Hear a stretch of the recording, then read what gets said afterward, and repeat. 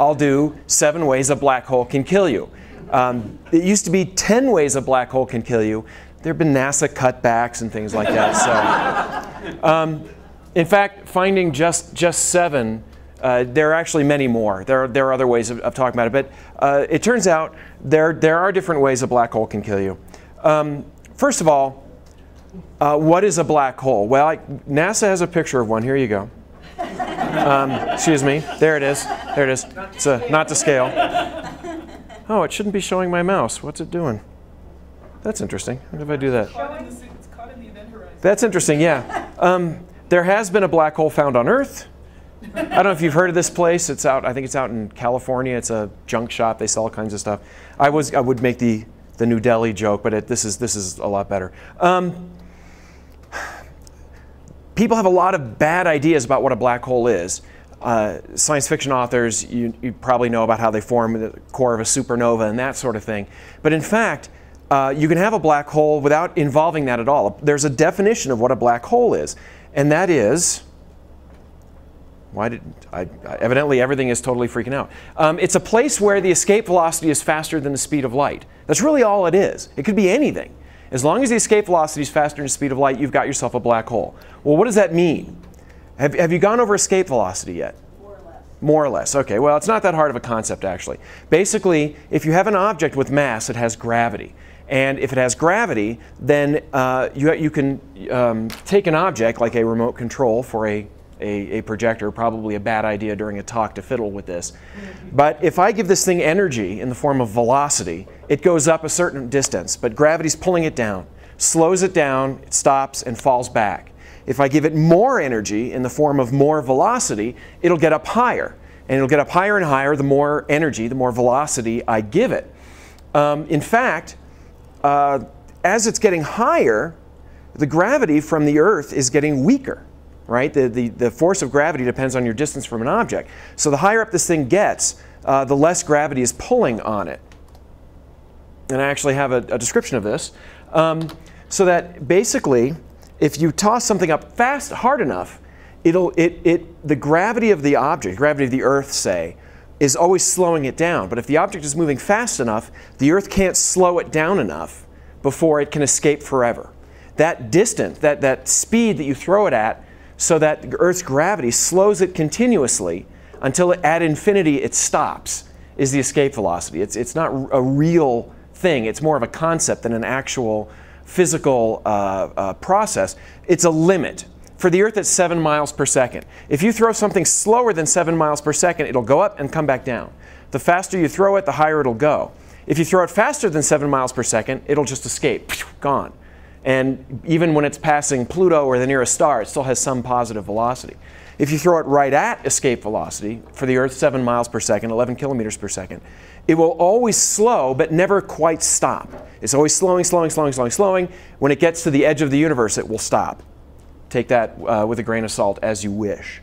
So the escape velocity depends on the gravity of an object. Well, what does gravity depend on? Well, what does gravity depend on? What is this machine doing to me? Here we go. Hang on, something screwed up. I think I skipped a slide. I'm having all sorts of issues here. You know what? I'm just going to run with it. Here we go. All right. The gravity of an object depends on 2 things. It depends on the mass of the object, and it depends on your distance from it. So, for example, if I take an object with low mass, it has low gravity. If I throw a ball up in the air, it goes way up. If I increase the mass, keeping the size the same, I just make it denser, then the object won't go up as high and it'll fall back down. And this will increase for higher and higher mass. Eventually, I can squeeze enough mass into this object that the escape velocity will reach the speed of light. And when it does that, you could shine a flashlight on this thing and the light will go up and come back down. Not really. That's a cartoon, but you get the point. Even light cannot escape because the escape velocity is faster than light.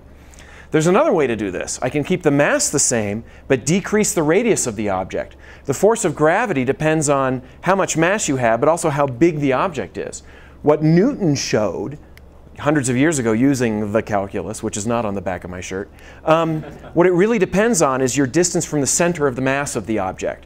If you're standing on the surface of a sphere, it makes no difference if that mass is evenly distributed in the sphere or if it's all condensed at one point right at the center.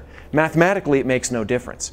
So what you can do is you can start keeping the mass the same but decreasing the size of the object. Your distance from the center decreases, and so the force of gravity increases, and eventually again you get to an object that is so small that the gravity makes the escape velocity faster than light, and you have a black hole. So the question now is, what is a black hole? We can answer that a little more specifically. It's an object with a high enough mass or a small enough radius, or in fact both, such that at the surface the escape velocity is faster than light. Nothing can escape. So that brings us to the first way a black hole can kill you. And now I realize why I'm missing a slide, because I gave this talk in the public and I had the equation for gravity in it and I took it out. So I should have put it back in. I just realized that. Sorry about that. But now we come to the first way a black hole can kill you, and that is very simply falling in. I don't know if you saw that before. Yeah, okay. Honestly, if you have a black hole, the escape velocity is faster than light. If you fall in, you're stuck. You're dead. You can't get back out. You fall in, bloop, you're gone. And so you're down the drain, and that's it. Now, I do want to say, I love this cartoon. I found it on the web, and I wish I could find a better example of it, but this was back when the web was very young. I think I downloaded this with Mosaic, so it's gone. Those electrons have actually decayed into nothing by now. You've probably seen these diagrams, these two-dimensional diagrams of space-time grid, where you have this big funnel shape and they drop down in there. This simple diagram has caused more misconceptions among people. This makes me crazy. You're taking the three-dimensional volume of space and collapsing it down in one dimension, and then saying gravity is sort of like warping it into another dimension. This is a fine analogy. You can talk about bed sheets and putting a bowling ball in the bed sheet and how it dips it and all that stuff. The problem is this makes people think about space two-dimensionally. I have kids who come up to me and say, well, you can't escape a black hole, but what if you come up from the other side? Right? So they think you're down here, but what if you come from this direction, or from here? It's like, but there's no there, right? In three-dimensional space, the black hole forms a sphere. And so there's no way you can approach it that you're not hitting that region of space where the escape velocity is greater than light. And now I'll prove myself a liar, because now I see the next slide. I actually do put in the equation. I evidently rearranged this talk. I'll just go back and retcon this whole thing and say, oh yes, this slide, I moved it later. So again, the force of gravity depends on the mass of the object and your distance from it. This is Newton's equation for the force of gravity. I don't know if you're all familiar with this, but it's relatively simple. You've got a number which is g, and it's just a number. It's a very small number, but it's a number. The mass of one object, the mass of a second object. So the force of gravity depends on how massive these two objects are, divided by the square of the distance between them. This is actually the force of gravity. So the Earth has a force on you, and that force is equal to your weight. Right? Your mass, my mass is about 75 kilograms. That doesn't change whether I'm in space or not. That's an intrinsic property of being me. But if I'm standing on the Earth, then my mass is being pulled by the mass of the Earth, and that force becomes my weight. When I go to the moon, right, the moon has a different mass, a different radius of the Earth. My mass stays the same, but the mass of the moon is different, r is different, and when you do all the numbers, you would weigh a sixth as much on the moon as you do on the Earth, even though your mass is the same. Going right past this. So the thing about gravity is, if you're really close to an object, or it's really massive, that force becomes very strong. Now on the Earth, you can't get any closer to it than we are now. Well, you could be at sea level, 7,600 feet or whatever it is, closer to the center of the Earth. But if the Earth were a perfect sphere, then the surface of it would be as close as you could get to it.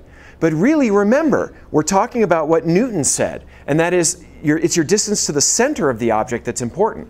So if I were to crush the Earth and make it smaller, even though the mass is the same, the radius is lower, right? I've said this before, the gravity would increase. So you can get closer to the Earth by getting closer to the center of the Earth.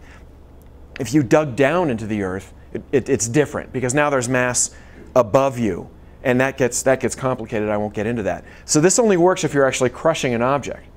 The deal about black holes is that they can be really massive, but they're really small. So you have a lot of mass, and you can get really, really close to them. And that actually brings us to the second way black holes can kill you, and you probably know about this. Let me describe it.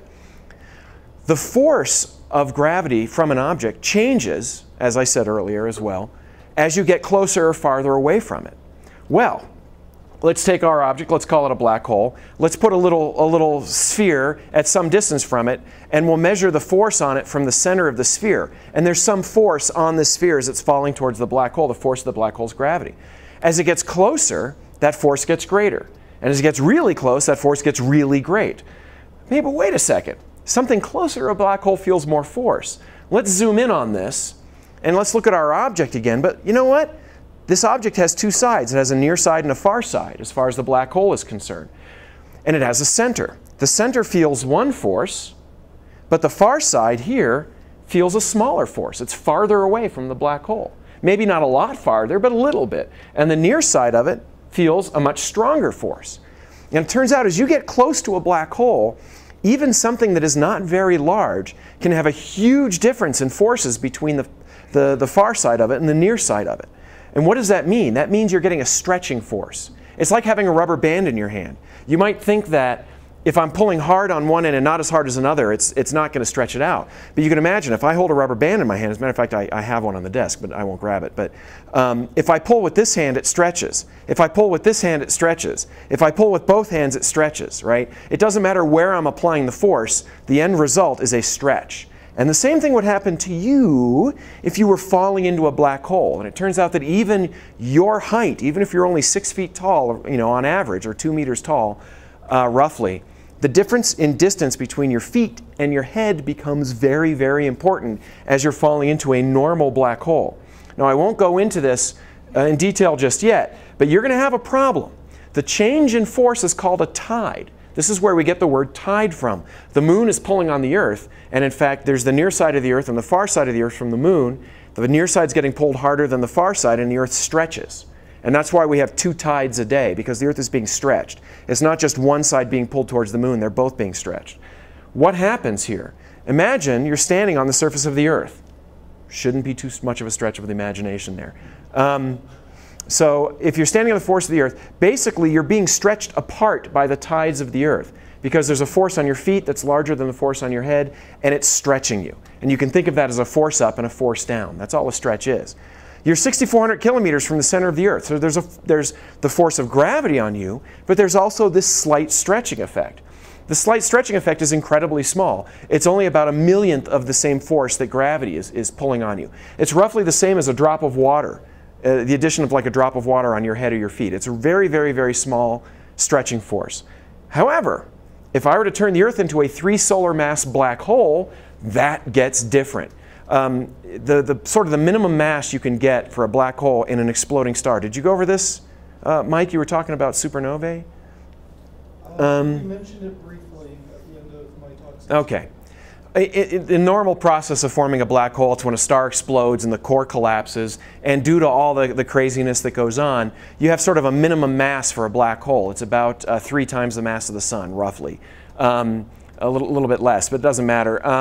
The point is, generally speaking, the smallest normal black hole you can get is about 3 times the mass of the sun. And when you calculate its size and you figure all this stuff out, you can determine what the force is, the stretching force is on you as you fall toward it.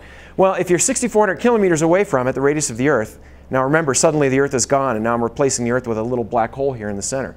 That stretching force is quite suddenly half a gravity. Your head is feeling sort of a quarter of a gravity pull up, and your feet are feeling a quarter of a gravity pull down. This is on top of the fact that you're getting drawn down at a very rapid rate because the black hole is pulling on you very strongly. This is just the difference in the force your head and your feet feel. If you're 2,000 kilometers away, it's 18 gravities. That's a lot. That's 9 gravities up and 9 gravities down. That's at about the point where you black out. When a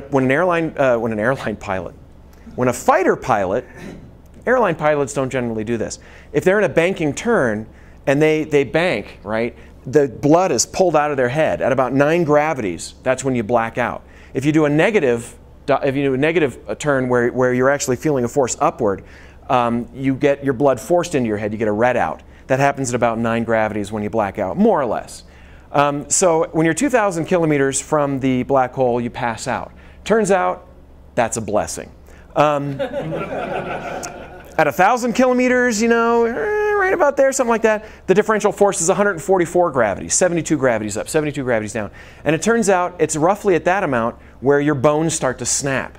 When I was doing this talk for the first time, putting it together several years ago, I was trying to figure out when would your bones snap? What force do you need to take your femur, because your femur is your longest bone, that maximizes this differential force, something that's very long.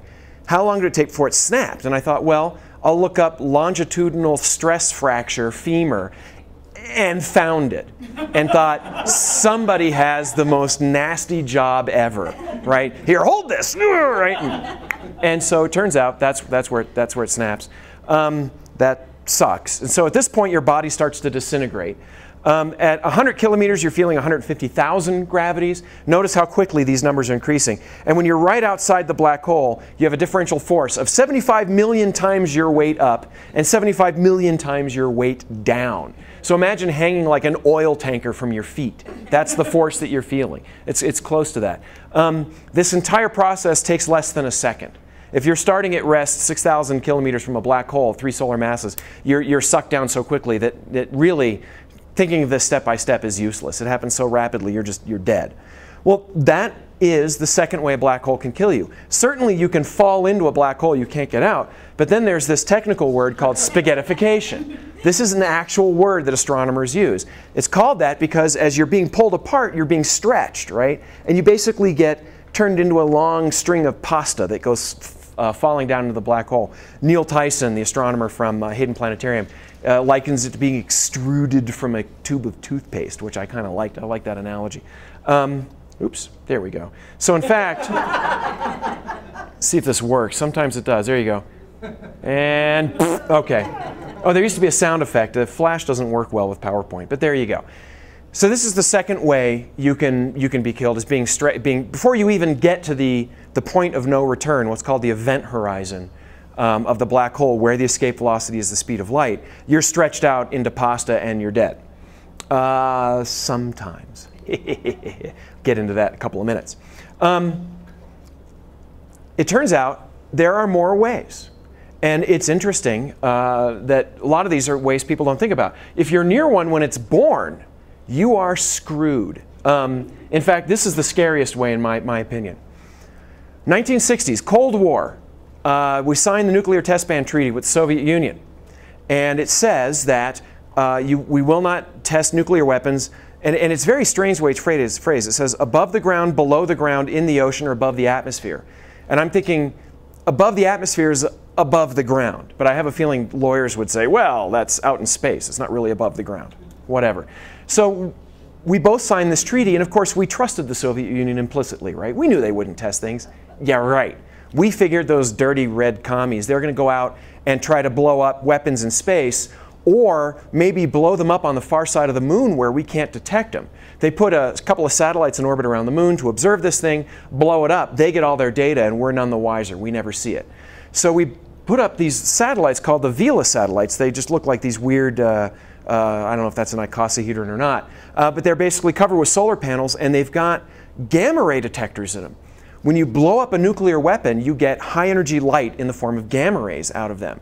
And there's a signature to this type of blast. It sends out a very brief but very distinctive pulse of gamma rays.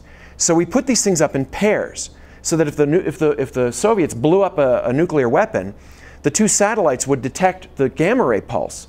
And because they're orbiting the Earth and there's a slight delay in the light travel time between the two, right? They're 8,000, 10,000 miles apart, something like that. There's a fraction of a second that the gamma rays will hit one satellite first and the next satellite. They could get a rough area of the sky where this thing would be, and they might be able to detect it. And the more of these things you put up, the more accurately you can determine where they are. And we put up several pairs of these. Now you're all sitting there looking at me. Is this making sense? Sure. Yes, Phil. No, Phil. Okay, don't be embarrassed. This stuff is strange, and I know it's a little weird, and so if it doesn't make sense, let me know. Because I'm going to get to the really serious stuff here in a couple of minutes. This is the easy stuff. It turns out that this works. You can actually sort of nail down the position to a really relatively narrow area of the sky and figure out what's going on. What happened was, Over the lifetime of this project, they detected 73 separate gamma ray events. Not a single one of these was tied to an absolute nuclear weapon. There was one they're not sure about. It blew up, I think, over the South Atlantic. And they don't know if that was a nuclear test or not. It was never pinned down. But everything else was not a nuclear weapon. And it turns out not only were they not nuclear weapons, not one was of this Earth. They were all coming from from space, I should say, not necessarily deep space. This whole story I won't go into because we're going to be starving by the end of this. We're going to be going to dinner. But this whole story is one of the coolest astronomy mysteries that there is. And there have been a dozen or so really interesting astronomical science mysteries over the past few centuries. This is one of the coolest. And one of the beauties of this thing is that we live right now at the time where we're getting the answers. For 30 years, these things were a huge mystery. We did not know what they were. We didn't know if they were coming from the solar system or nearby space or cosmological distances. People were saying, look, if these things can't be coming from too far away, if they're coming from a different galaxy, what the hell can be generating that kind of energy? When you calculate, we detected 100 gamma rays. We know how much energy they had. If this thing exploded and it was a spherical explosion, you can calculate how much total energy is in that explosion. And it's an insane amount of energy. It'd be like converting the sun into energy using equals mc squared. Crazy. You can't do that. So they can't be that far away. So they must be closer. But if they're closer, what are they? And the answer is we don't know. And you might expect that by looking where they are in the sky, you might be able to determine if they're far or near. For example, we're sitting in a room full of people. I'm sitting at one edge of this room. If I look in any other direction than behind me, than over here, I don't see people. So if I were to divide this up into wedges, the room, my view into wedges, I would see you guys here, and I'd see you guys here, and you guys here, and then nothing, nothing, nothing, nothing. I can then deduce, or adduce, or reduce, or some sort of deuce, what the deuce, that I'm standing on one edge of this distribution of people, and that would be correct. If I were standing in the center and did that, statistically I would see people all around me, and I can say I'm standing in the center of this group of people. And you can do the same thing with gamma ray bursts. If they're coming from our galaxy, which is a big disk, and we're halfway out from the center, we should see more looking towards the center of the galaxy than we do looking away. And it turns out that's not true. We see them distributed all over the sky. So either they're coming from something very close or very far away, but they're not inside our galaxy, because if they were inside our galaxy, we'd see more in that direction. So just without even knowing much about them, you can kind of get an idea of where they are. The problem is you can't tell if they're really close or really far away. I won't go into a huge amount of details because it's complicated, but it's a cool story. I've written about it. You can find information about it. But basically, what it was determined is that these things are cosmological. They are happening at tremendously far distances away. And that, believe me, is good news. Because the amount of energy these things put out is unbelievable. They're called gamma ray bursts, or GRBs. They happen every day. There may be thousands of these things happening every day somewhere in the universe. But we're not seeing very many of them. We see on average one every 2 or 3 days. This was actually the first one that was seen by Hubble Space Telescope. I love this picture. I actually worked on this. This is a galaxy, a very faint galaxy. You can kind of see it as these two curls. I don't know why the hell I'm using this stupid thing when I'm standing right here. And so this curved thing, and here's the gamma ray burst, and you can see clearly that the burst itself is outshining that galaxy by a huge amount. Vast amounts of energy in these things. They only last a very brief amount of time. There are two different kinds. One only lasts for a fraction of a second. The other kind can last for minutes. But during that time, they are outshining their galaxy. They happen on average billions of light years away. And then we think of these two kinds, there are two different at this point, we're talking theory, no longer observation. This was all observation. We think there are two kinds. Well, we know there are two kinds because we know that they have two different properties. What is the engine behind them? We think we understand, kinda, but we're not completely sure. One is a hypernova, where you have a supernova. Some monster star with 100 times the mass of the sun explodes, and it forms a black hole. You're wondering why I was up here talking about all this crap. Forms a black hole in the center, and that generates a bunch of processes, which I'll get into in just a moment. And basically, you get a gamma ray burst.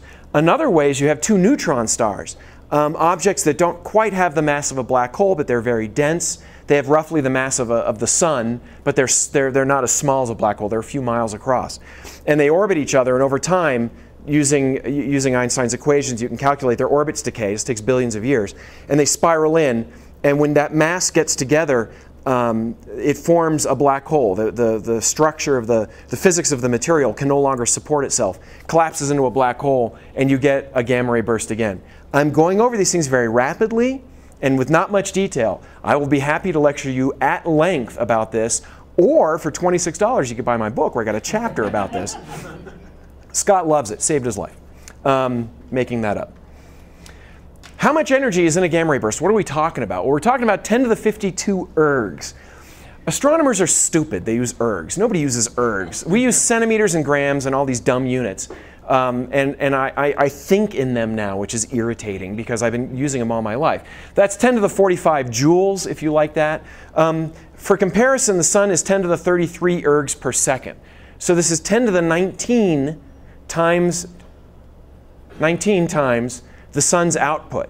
And if you calculate all that, you say, well, how much energy is the sun going to put out over its entire lifetime? It turns out that in a few seconds, a gamma ray burst puts out as much energy as the sun will in its lifetime, maybe even more, 10 times as much. Depends on the gamma ray burst. So you're talking about an object that lasts for a few seconds that puts out as much energy as the sun will in 10 billion years. Okay? Yeah. These things are scary. If you were to put the Earth in the path of one of these things, yeah, it's Bambi versus Godzilla. You're dead. You could take 100 billion Earths end to end, and they would one after the other poof, poof, poof, poof, poof. Right. So the Death Star is for wusses. This is the serious stuff. I actually like this because that's just the sun, you know, compared to the Earth, and so multiply this by 10 billion, and that's what you get. The thing about gamma ray bursts, the reason we didn't think they could be cosmological is because we were thinking that stars blow up as a sphere. But then somebody said, well, wait a minute, what if it's not a sphere? What if you take all that energy of a supernova and channel it into a beam, like a laser beam? Now that laser beam we were playing with a minute ago is incredibly bright, but it has far less power than a light bulb. And yet I can blind somebody with that laser beam, and all you can do is maybe get a nasty burn from a light bulb. The reason is if you take all that energy and channel it into a narrow little beam, a little jet of energy, then you can get tremendous amount of energy in this thing. The total amount of energy doesn't have to be this vast thing because you're focusing it. And that also explains why we're not seeing as many of them as we expect. Because a lot of them, the beam's going in some other direction, we just don't see it. If I take my laser beam and point it over here, you're not going to see it. It's only when I'm pointing it right at you that you see that really bright light. So in fact, even though we're seeing one or two of these things a week or maybe even a day, there's probably hundreds of these that we're not because the beams are pointing in different directions. When I wrote my book, I alluded to this earlier when I was talking to you guys. What happens if you're near one of these things? How close do you have to be to a gamma ray burst before it becomes dangerous? And that's not an easy question to answer because it depends on what you mean by dangerous. I would suspect that wiping out the ozone layer of the Earth would count. Okay, just cause. I mean, you can fill in the blanks in your own head. And it turns out if you're roughly 7,000 or 8,000 light years away from a gamma ray burst, and you're looking right down the gullet of this thing, that's enough to just totally destroy the ozone layer of the Earth. So 7,500 light years seems like a pretty safe distance till you realize that the galaxy is 100,000 light years across. So 7,500 is actually fairly close. You have to get pretty close to these guys. You can ask yourself, on average, how often does one of these things go off? And then, have we been in the beam of one in our galaxy since the Earth formed? And the answer is, maybe. I love science. It turns out that the odds are 50-50. That in the 4.5 billion years, and yes, 4.5 billion years that the Earth's been around, don't tell any Arizona State senators, if you saw that clip on YouTube of the one who was saying Earth is 6,000 years old. If you look at the Earth's lifespan, there's a 50-50 chance we've been near enough a gamma ray burst for it to hurt us. And in fact, the Ordovician extinction, where the trilobites all died, has signals in it that looks like it could have been from a gamma ray burst. Deep sea creatures tended to survive this mass extinction, whereas things that lived in shallow waters didn't. And there are other things that make people think that maybe, hard to say. We may never know. But that's how gamma ray bursts are dangerous. And in fact, that's why being near a black hole when it's born is dangerous. It's oh, excuse me. Let me say this slide. We have satellites up. One of them is called SWIFT. It's probably the most successful satellite NASA's ever built. Launched in November 2004, detects roughly 100 gamma ray bursts a year, and is working perfectly even after 5 years. This thing is a machine. It is a machine, but it was a phenomenal instrument to work with, and it was really exciting to see these things come in. It's detected the most distant gamma ray burst. It's detected the nearest gamma ray burst. It detects all kinds of crazy stuff. Things get a little funny. There's a supernova gamma ray burst connection. You need to have a star blow up to form these things, at least the massive kind, the kind that last for minutes at a time. And there are supernovae that we've seen in other galaxies that have gamma ray burst-like properties, but we haven't seen that intense blast from them. And it turns out maybe it was aimed kind of sort of at us and we were just nicking the edge of that beam. There could be other factors, but it turns out the nearest ones we've seen have been hundreds of millions of light years away. So still pretty far away. There have been some, that one that I showed you the picture of from Hubble was 9 billion light years away, I think. And had you been looking up in the sky with binoculars, you would have seen it. It was bright enough to see with binoculars. There was one a couple of years ago that had you just been looking up, you would have seen a whoop, blip of light. That's amazing. These things are billions of light years away, producing enough light that you could actually just look up and go, oh, what was that? The problem is when they get close by, I mentioned, what would happen if one were 7,500 light years away, wipe out the ozone layer. I calculated what would happen if one were 1,000 light years away, and it was a lot worse. There are all sorts of damage to it. And I thought, oh, screw this. What happens if it's 100 light years away? Woo! Let's see what happens. And then I got numbers I couldn't believe. I mean, literally, this is not an exaggeration, the hair in the back of my neck stood up. And I thought, this can't be right. So I worked the numbers backwards and got the same thing. So it wasn't an arithmetic error. I looked up some other papers and found that their numbers jibed with mine pretty well. If a gamma ray burst went off 100 light years from the Earth and we were right in the middle of the beam, it would be like detonating a 1 megaton nuclear bomb over every square kilometer of the Earth facing the beam. So that's tens of millions of hydrogen bombs blowing up all at once. It would scour the atmosphere off the Earth, it would boil the oceans, it would liquefy the continent. The amount of energy in these things is terrifying. Happily, there's nothing that close that can do this. And this is all because, and I go on about gamma ray bursts because I just love them, they're so cool. It's a black hole that powers them. And I'm going to go into that in a minute, how this works. I won't go into it here. But it's the black hole that forms the gamma ray burst itself. And that's why being near one, when a black hole forms, is the third way a black hole can kill you. So if you're near one when it's born, it can kill you. If you're near one when it's just living its life out, it can kill you. And it turns out if you're near one when it dies, it can kill you. Now how does that work? Well, Brian, you were asking me about Hawking radiation. You get your wish. The next stuff I'm going to tell you is all baloney. In that I don't understand it to a level that I can explain it very clearly. This is fierce stuff. I read Hawking's paper about this. His seminal paper came out in the 1970s. I read the first paragraph and I went, yeah, okay, no problem. Read the second paragraph and went, yeah, I'll assume he's right. And then I got to the third paragraph and I was totally blown away. I had no idea what the hell he was talking about. Here's the idea. Space, and you probably heard this, space is filled with virtual energy. It's kind of like a bank, where you can go to the bank, or you can go to a store or something like that, and if you steal $1, they may not notice. But if you steal $1 million, they're going to notice right away. The more you take, the quicker they're going to see it. The same sort of thing we think with quantum energy in space itself. Space is loaded with this energy.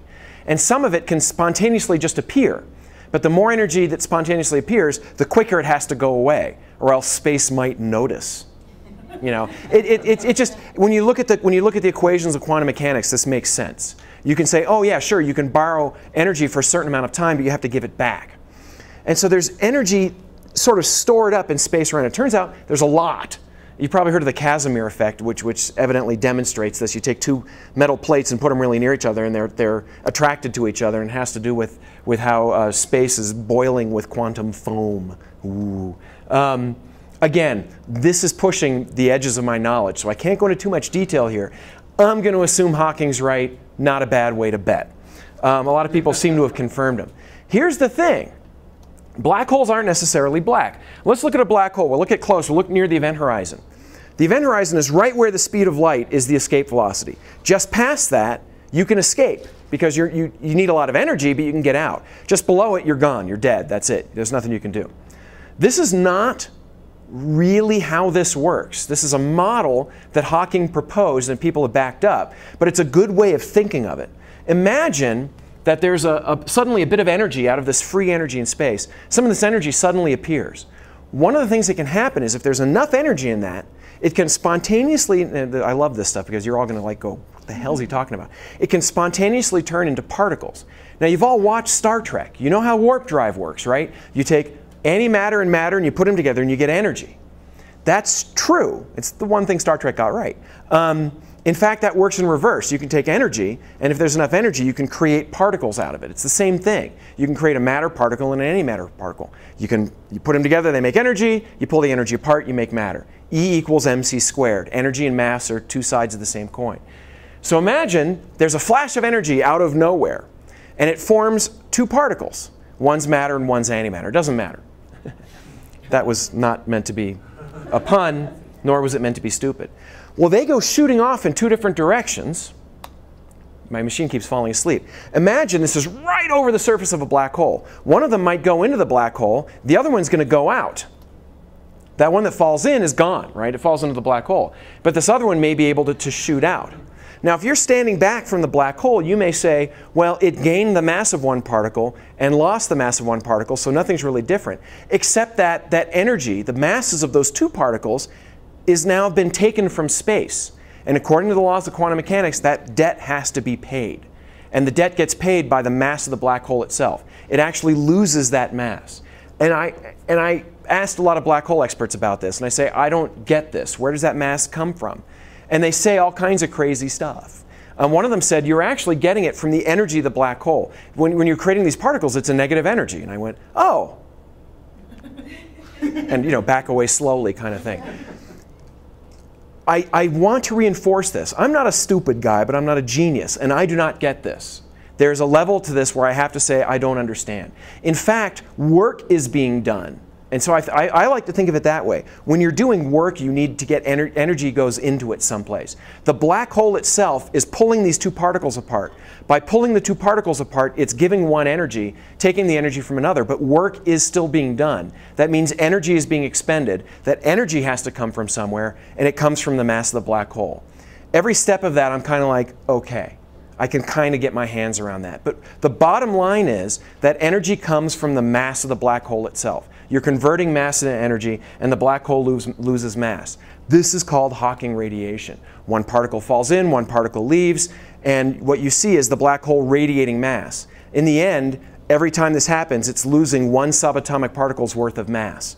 That's not a whole lot. When you're talking about the mass of the sun, it's a whole lot more than a subatomic particle. This is an incredibly slow process. But the net effect is that the black hole is radiating away its mass in the form of energy. If you look at the equations of it, it turns out that big black holes radiate very slowly, small black holes radiate very quickly. It has to do with the curvature of the event horizon and all kinds of crazy stuff. But it turns out it's very important how massive the black hole is, because this effect goes as the mass cubed. If you take a black hole that has a mass of 1 and one that has a mass of 2, the one that has a mass of 2 will actually lose energy 8 times slower, 1/8 as quickly as this one does. So as it's radiating away its mass and losing mass, it starts radiating away its mass quicker and quicker and quicker. And eventually, you get basically what's kind of an explosion. Now, a stellar black hole, something made out of a supernova that has the mass of the sun or more, will live a long time, 10 to the 67 years, which is far longer than the age of the universe, which is about 10 to the 11 years right now, 10 to the 10 years, excuse me. 10 to the 67 years is a vast amount of time. What's interesting, though, so we would not expect to see a stellar mass black hole evaporating now, because it's not going to happen for another 10 to the 67 years, really. However, there's an idea that little tiny black holes were made when the universe formed, that there were forces being tossed around, and they were so strong that they might have been able to compress not 3 solar masses of material, but maybe even smaller masses, like the mass of an asteroid, the mass of a mountain. And you'd get a black hole that's smaller than an atomic nucleus, but it's still a black hole, because you've squeezed this mass down to where the escape velocity is faster than light. These are called quantum black holes, they're called Hawking black holes, they're called mini black holes. They have all kinds of crazy names. But if you take one that has about 1 trillion kilograms, roughly the mass of a hill or a mountain, that was created when the universe formed 10 to the 10 years ago, then today it would, and you run through the equations, it would be totally evaporating right now. It would be losing the rest of its mass. And when it does that, it's basically an explosion. You see here, this is actual simulation. This thing gets brighter and brighter and brighter, and then kablam! When it gets down to about a ton, I think, it starts radiating away so quickly it acts like an explosion. And in less than a second, you're converting all that mass into energy. Turns out that when you do this, it's a pretty violent explosion, and it looks a lot like a gamma ray burst. And a lot of people thought when they were looking at gamma ray bursts, they were looking at quantum black holes exploding, but it turns out it's not. It's the wrong kind of signature of gamma rays. So the point is, a black hole evaporates. It takes a long time, billions of years, but it happens. And if you're near one, you're basically standing next to a huge explosion. And so clearly, that's the fourth way a black hole can kill you. If you're near one, when it does this and dies, it'll vaporize you. And that's kind of a cool thing to do. I'm standing on my own cord here. Got to be careful. That made no sense, right? I apologize. That's the best I can do. So an exploding black hole is roughly equivalent to a gamma ray burst. There's no way to tell the difference between. They kind of look the same. If you were just looking at one, you would see a flash of light. But in fact, when you measure the gamma rays coming in, you would see the way it gets brighter and dimmer is different. And plus, this is a much lower energy event than a gamma ray burst. Much, much, much lower. It still probably would dwarf all the nuclear weapons detonated on Earth. But compared to a gamma ray burst, this is a, snap of your fingers. Have any events like that been observed? Never.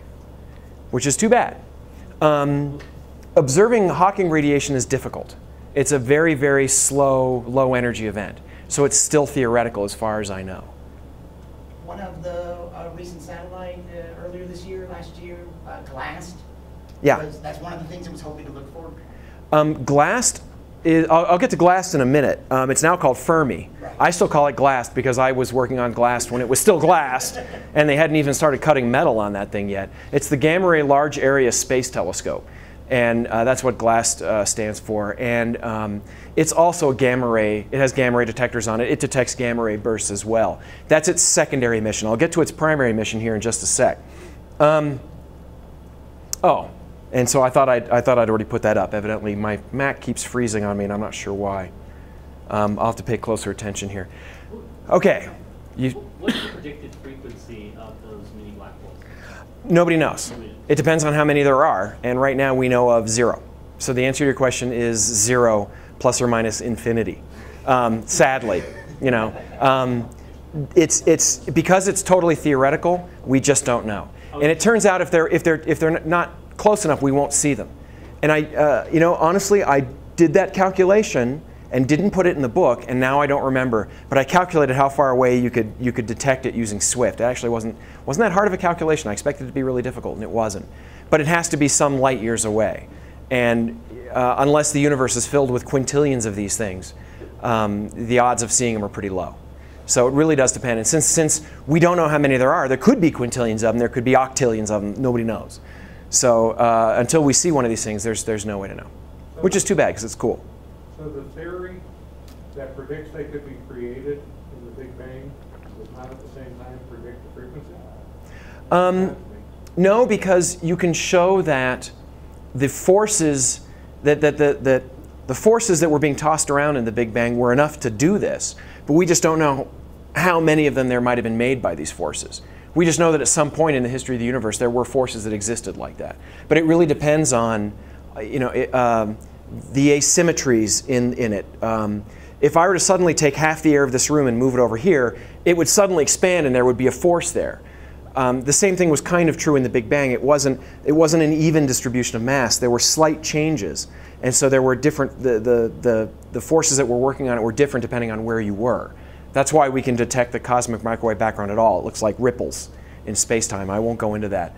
But nobody knows. I don't think anybody really knows how that works. We may in a few years. The Europeans just launched a mission called Planck, which will measure the forces that were being tossed around in the Big Bang a lot more accurately than we know now. And so I don't know, but it's possible that it might be able to do that. I don't know what the kind of physics it's going to be doing, This isn't super duper my field. I've read about it, but sort of as a layman. So my knowledge of this isn't any better than anybody else's. And it's a hell of a lot worse than some people's.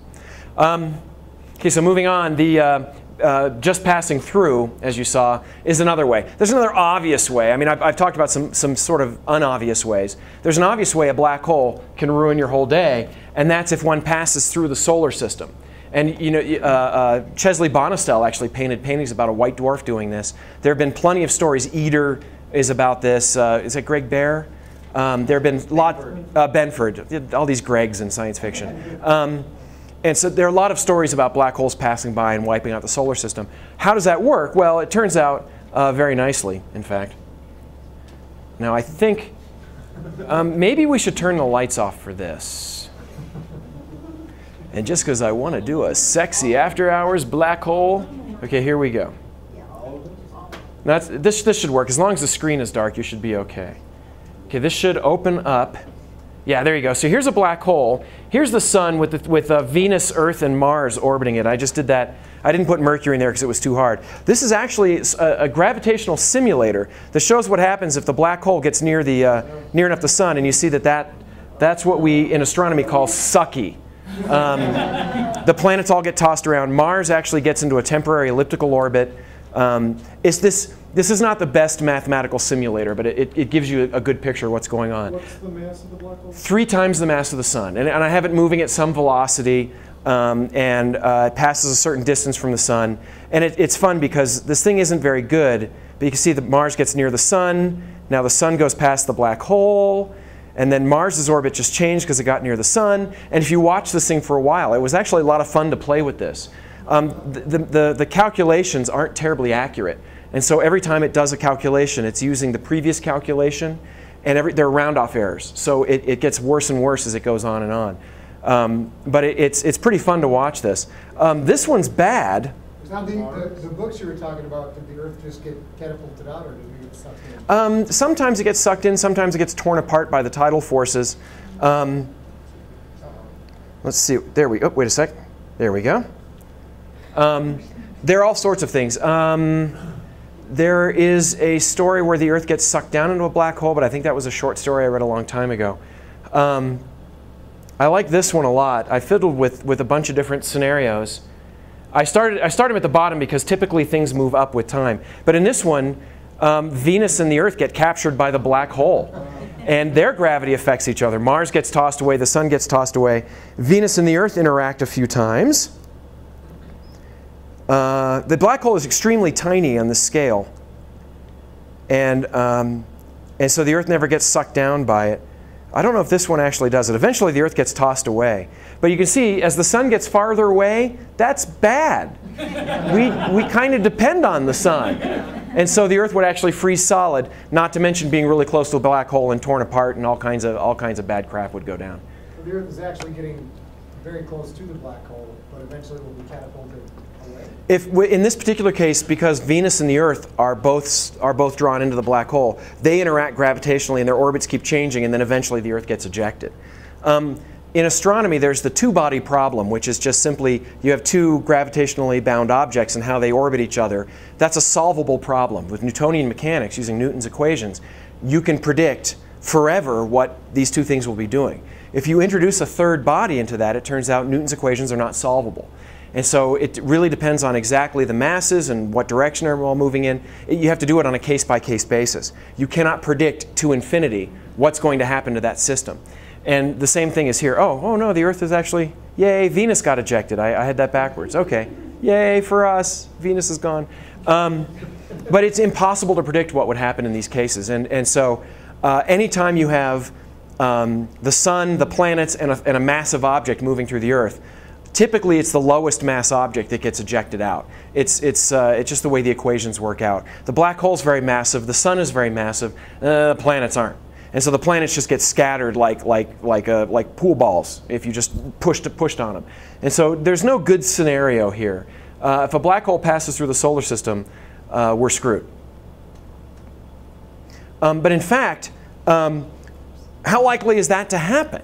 You know, I have people who worry about this. They say, a black hole is so massive, ah! You know, they're gonna destroy us.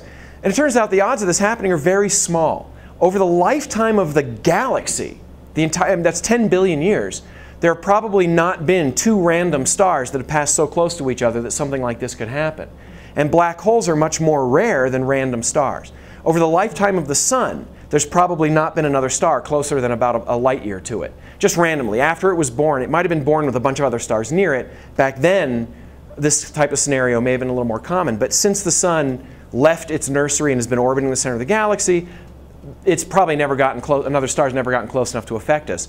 Black holes are even more rare, so that it's going to be trillions of years before you might see a scenario like this. And by then, the sun is dead and gone anyway, so to hell with it, who cares? So really, you don't have to worry about this type of scenario. If you want to look in the long term, you know, 10 to the 50 years, 10 to the 100 years, yeah, these types of things happen commonly. But on the lifetime of the sun as it is now, no. So that brings us to number 6, which I believe, did it already do it? No, there we go. Be near them when they merge. People ask, what happens if you take 2 black holes and let them get close? What happens? I say, you get a bigger black hole. It's like 2 lumps of clay, right? You put them together, you get something bigger. In fact, it's not that simple. I'll show you this video. You can turn on the lights, or if you want, or is there a problem? It's easier to see. Yeah, actually, you might probably keep them off. We think that at the center of every major galaxy, and that includes our own, there is a supermassive black hole, millions of times or even billions of times the mass of the sun. If 2 galaxies collide, these 2 black holes can orbit each other. And over time, they will get closer and closer and start to merge. One thing that Einstein predicted is if you take 2 massive objects and let them circle around each other and merge, they will create ripples in space-time, similar to if you take a rock and throw it in a pond and the surface of the pond ripples. These are not sound waves or anything like this. This is an expansion and a contraction of space itself. Space, if you had a yardstick, would expand and contract and expand and contract. It has to do with gravitational radiation and all this crazy stuff that Einstein thought of. But it turns out we've experimentally seen this happen. 2 neutron stars are orbiting each other, and their orbits are decaying exactly as Einstein predicted, if this idea is correct, that space itself is a thing. And if you have 2 massive objects that circle around it and they create these ripples, it's called gravitational radiation. And Hulse and Taylor are 2 astronomers. They won the Nobel Prize for showing that the orbits of these 2 neutron stars are decaying exactly on the line that Einstein predicted. It was like one of these get a chill down your spine moment when you see it. As a scientist, you go, oh yeah, that rocks. Einstein was right on the money. These boneheads who say, Einstein's wrong. You say, yeah, get back to me when you predict gravitational radiation and we'll talk. So basically that's what's going on. You're expanding and compressing space-time itself. Well, what happens when you do that? Well, when you do that, you get these ripples. And these ripples are sort of an expansion and contraction of space-time, sort of like when I'm talking and I'm compressing and rarefacting the air as my sound waves are moving out to you. The space itself is doing that. I have seen different calculations of this. The most recent one says it's not as bad as I thought, but I don't know if it's accurate or not. But it's possible that if you're within a certain distance of 2 supermassive black holes colliding, space will expand by a factor of 2 and compress by a factor of 2, which means you will suddenly become 10 feet tall and then shrink down to 2.5 feet tall, and then be 10 feet tall and be 2.5 feet tall over and over again, basically as these ripples move past you. And by the way, these ripples move past you at the speed of light. So you're going like that, you know, 1,000,000 times, and you're basically plasma at that point. You're goo. So this will kill you. It's fairly out of my realm of being able to understand it, but isn't Me too. all of space? It's almost like you're adjusting height and width relative to the world or to the universe around you. So would everything sort of be? You wouldn't notice. No, Yeah, I guess, yeah. Yeah. Technically, you wouldn't even notice. It turns out it's a radial effect. So as these things are moving past you, you're compressing this way, but not so much this way. Sort of like ripples in a pond as they move past you. You feel the effect.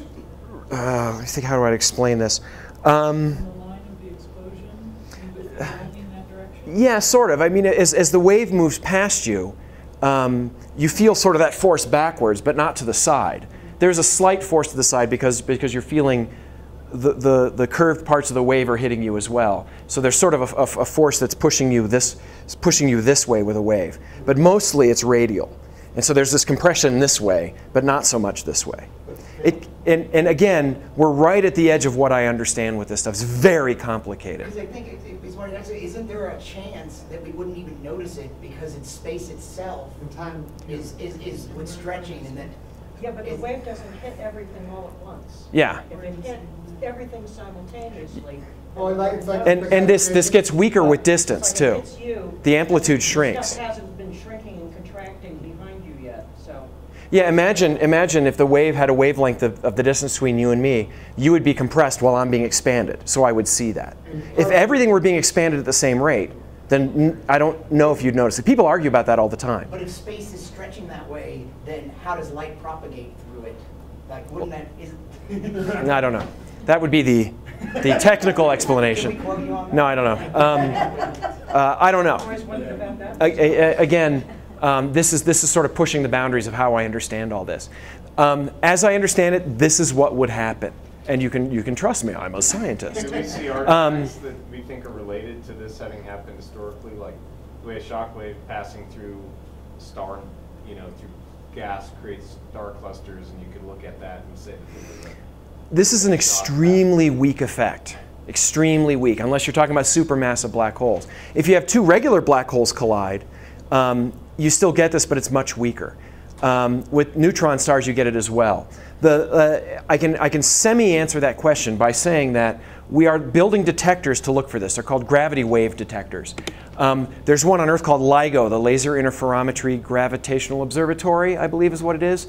It's basically a giant L. There's one end of it's in Washington, another end of it's in Louisiana. There are these long, straight, evacuated pipes underground with basically with detectors at each end. And they beam laser beams at each other. When the laser beams interfere with each other, you can measure precisely the distance between them. If a gravity wave passes through the Earth, then the distance between the two lasers should change, and that interference pattern should change, and you can measure it.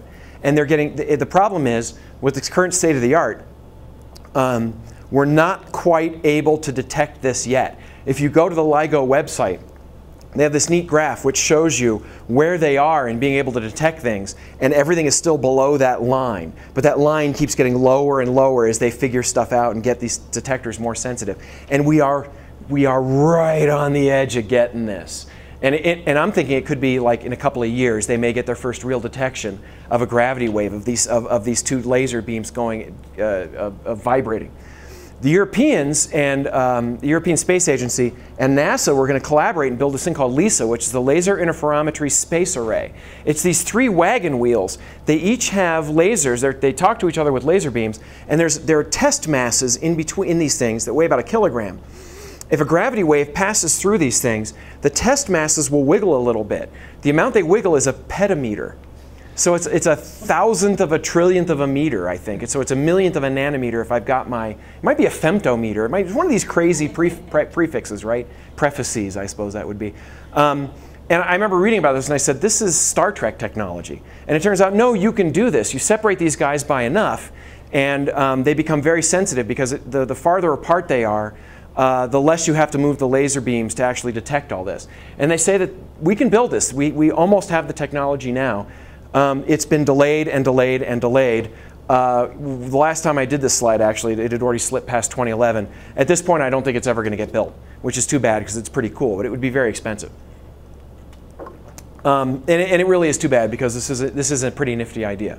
So we've detected gravity waves indirectly because of the decay of neutron stars, but we've never detected them directly using one of these gravity wave detectors. That will be a huge day when they detect it. It'll be very cool. Finally, and I love saying finally because actually there's a bit to talk about here, but I'll go quickly because I'm running late. You can be fried by the light. One of the biggest ironies of black holes is that you expect they're the darkest objects in the universe, right? You shine a flashlight into it and down it goes. But in fact, black holes are also the brightest objects in the universe. Well, how does that work? In the 1960s, there was observations of the star HD 226868. It's an O-type supergiant. It's one of the most massive type stars known. It's like 40 times the mass of the sun, something 20 times the mass of the sun. The more massive a star is, the brighter it is. And they were observing this star with an X-ray telescope, Uhuru, the first X-ray telescope that was launched in the 1970s, I think. I don't know the exact date, doesn't matter. And the thing is, this star was blasting out X-rays. And we know that O stars are bright. We know they put out some X-rays. But it was a huge amount of X-rays. It was actually 100,000 times the energy of the sun.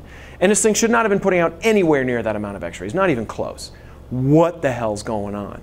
Well, then they started observing it more carefully, and they got a Doppler shift on it. And they found out that this star is evidently orbiting an object which cannot be seen. And we realized, oh, it's orbiting a black hole.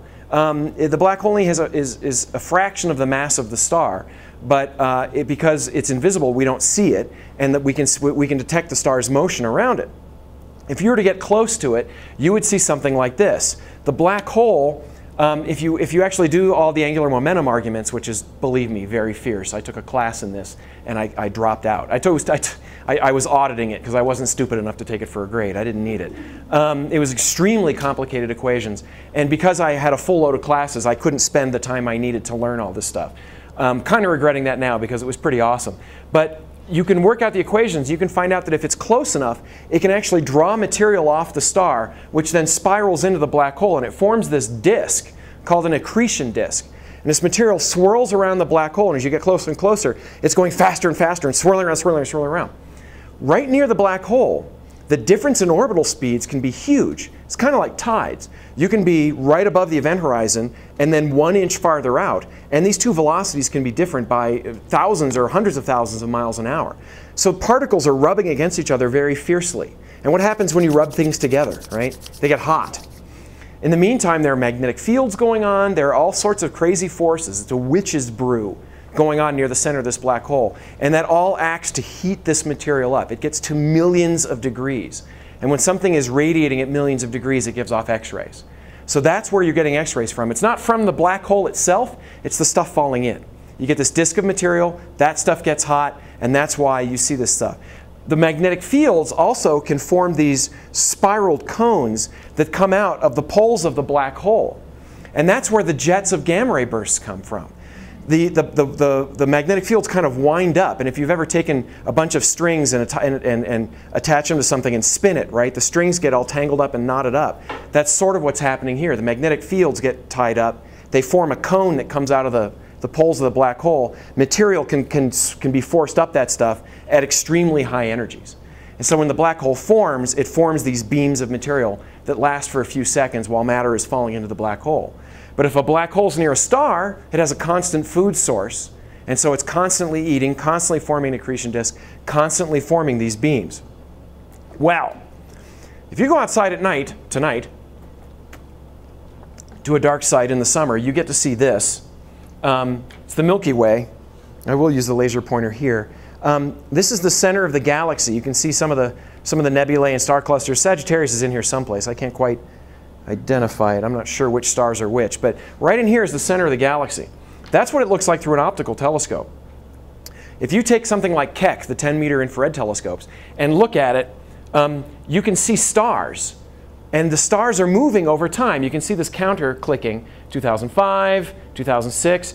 And as they observe these stars in the center of the galaxy, these stars are all orbiting a mass which is right here at this center star. I'll repeat it. I think it just repeats here. There we go. And you can see as they approach this thing, they move faster. Right? As they get away, they move slower. But all these orbits are centered on this object. Because we see these stars, these are actual observations, by the way. This is not an animation. This is actual observations stacked up using this telescope. When you observe all these stars and get all these orbits, you can calculate the mass of that object. And it turns out the mass of that object is 4 million times the mass of the sun. It's clearly not a star. There's no star with that kind of mass. It's not a cluster of stars, because then the cluster would still have to have a total mass of 4 million solar masses. And if you take 4 million stars and stick them together, they're going to be kind of obvious hanging out together. It's going to be glowing like 4 million suns. And yet we see nothing. Thinking black hole, right? And it turns out that's exactly what we're seeing here. Here's a map of that. Right here is the black hole. You can map out all these stars, and they map them out over time. This was a phenomenal observation done by Andrea Ghez and some other folks. And I mentioned her name specifically because she's cool. I met her last year. And also, she's a chick. We were talking about women, and I use that term sarcastically. She's actually a brilliant scientist and is doing really good work with this stuff. And she didn't necessarily discover the black hole, but she kind of threw a rope around it and said, this is what it is. And so it's very, very cool. If you were to approach that black hole, what would it look like? Well, here's a galaxy. You zoom into the center, and you get past all this sort of hubbub at the center. And if you have one of these supermassive black holes, in the center of our galaxy, there's nothing there. There are stars, there's some gas, but that black hole's not actively feeding. Our black hole is quiet. But if there's a lot of gas and dust and junk swirling around this black hole, you can get a huge accretion disk. It can be light years across. And it gets millions of degrees hot. And so it blasts out energy. And it would look something like this. You get a little cutaway here, but the black hole's right at the center. You have a huge amount of material swirling around it. It's being squeezed flat by the tides of the black hole. That's a little bit complicated. But near the center, it's squeezed flat. As you get out towards the edges, that force is less. And since the disk is hot, it puffs up like a hot air balloon. So it kind of looks like a donut that you've squeezed around in the middle and let it puff out at the edges. And you can form these beams of energy coming out. Well, these beams are powerful. You can detect them in radio waves. As these things slam into intergalactic gas, they slow down and billow up into these gorgeous Q-tips of energy. And these are actually radio maps of interstellar gas. We're talking objects that are a long way off. This one's 600 million light years away. These jets of gas are actually tens of thousands or hundreds of thousands of light years long. In this one, M87, this is a relatively nearby galaxy. We might even get a look at this one tomorrow night if we go to Wyro. It's a pretty bright galaxy. You won't see the jet, but that jet's aimed relatively close to us, and so we can see it. It looks like that. I've observed it. It's actually really cool. You don't want to be near this.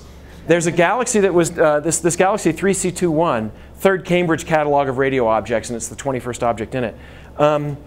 This is an actual observation in X-rays and optical light by, I think, Hubble and the Chandra X-ray telescope. This is the galaxy here. This is the main galaxy. There is a jet of material that's slamming into this companion galaxy and getting all disturbed. This is a drawing of what it might look like to give you a better idea. I guess I can't. Here, can I lift that up for you to make it easier to see? No? Okay.